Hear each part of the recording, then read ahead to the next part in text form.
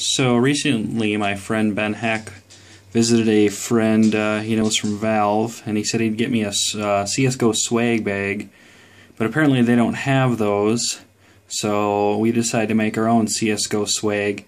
He laser cut some acrylic that's meant for edge-lit projects. So we cut the logo in there. We have some NeoPixels, an 8-pixel strip that I bought from Sparkfun, a 3D printed base, and then a Teensy 2.0 board running everything. This is kind of just the example code that they give you with the NeoPixels, modified slightly so I can change. This is kind of like a little bit of everything mode. And then this is the rainbow mode.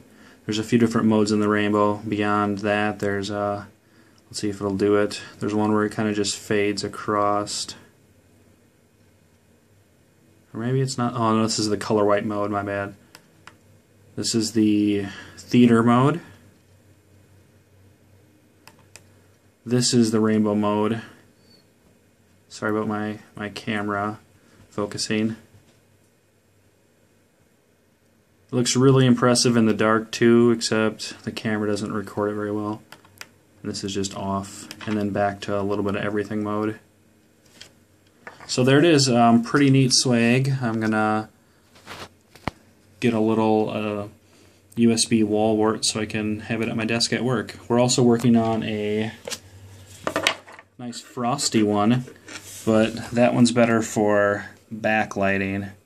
So we gotta find a base we can use with backlighting.